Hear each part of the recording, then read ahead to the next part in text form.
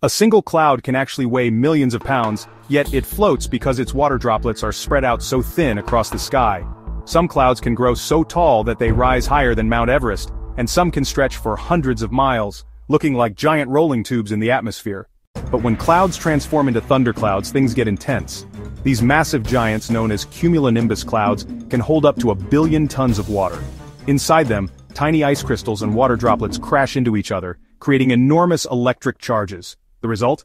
Lightning bolts that are hotter than the surface of the sun, tearing through the sky with explosive energy. And then there are cloudbursts, the most dramatic of all. Imagine a cloud holding back enormous amounts of water, and then suddenly releasing it all at once. In a cloudburst, rain can fall at over 100 millimeters in just an hour, enough to cause dangerous flash floods in minutes. They often happen when warm air pushes clouds upward, forcing them to overload until they can no longer hold back. So next time you look up, remember, those fluffy shapes above us are actually powerful engines of nature, carrying unimaginable weight, energy, and the ability to reshape the world below in an instant. Follow for more.